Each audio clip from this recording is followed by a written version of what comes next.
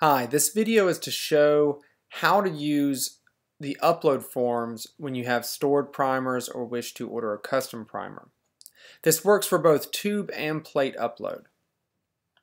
So first, you're going to want to check which primers you have stored in your account, and you can find that information easily from the Order Now menu at the top of any web page, and then go under Sequencing and click the link for your primers.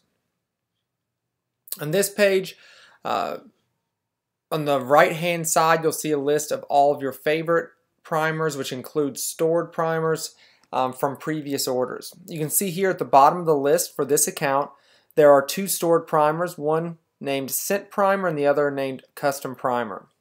It's important to remember the names of those primers for the upload form. Now, we're going to jump back over to the Excel upload form, and as you can see, I've pre-populated some of these values into the form just to save some time. But if you were to fill out this form from scratch, you have several options in the primer column. One, you can just select from the drop-down menu for a standard primer, which is very simple.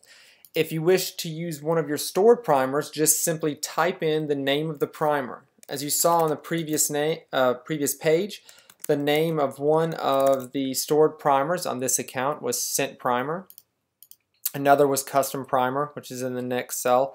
And then let's say you want to order a custom primer that we would synthesize in our lab. They do that from an express service, so it's actually very convenient. You save at least 2 to 3 days turnaround time on your end, because you're not ordering a primer, waiting on it to arrive, only to mail it back to us for your sequencing order. So ordering custom primers is a very convenient service. And to order that, you would simply give it a name, any name you want. Here I've entered my primer. We could name it Synth Primer, whatever you prefer, and then type in the sequence afterwards. Now you will want to fill out any other information you'd like on the form, such as the sample type, plasmids, PCR, or a mix of both, additional services, advanced options. For the sake of this video, we're just going to keep it simple, so we're focused on simply the primer upload part. And you'll save this form. Then you can return to the submission page, either for tube or plates. In this video, we're looking at plates. You'll select the upload form you just entered that information into and click Next. And what you're going to see as this loads is in each well of the plate, you can quickly hover over that well and see information about it, and you'll see that it recognizes the name you entered into the Excel form as your stored primer, which is really neat.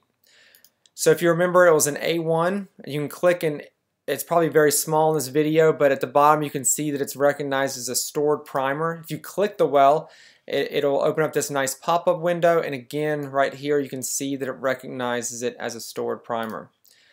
The same for Custom Primer, also recognized it as a stored primer.